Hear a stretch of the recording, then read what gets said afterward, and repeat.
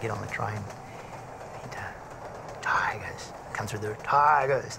Didn't get the chock-a-block. Tigers, you know, tigers. They go, hey, Laurie, up here, mate. So they come out, tigers.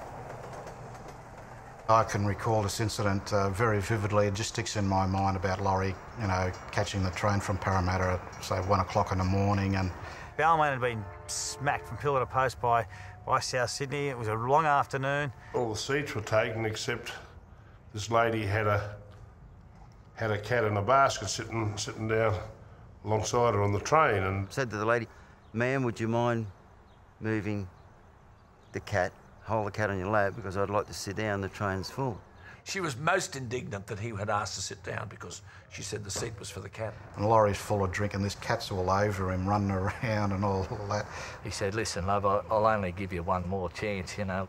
In the end, he said, lifted up the window and said, "Lady, rat-a-tat-tat, say goodbye to your cat," threw the cat out the window. And as Laurie put it, he said, I heard the me, but not the meow.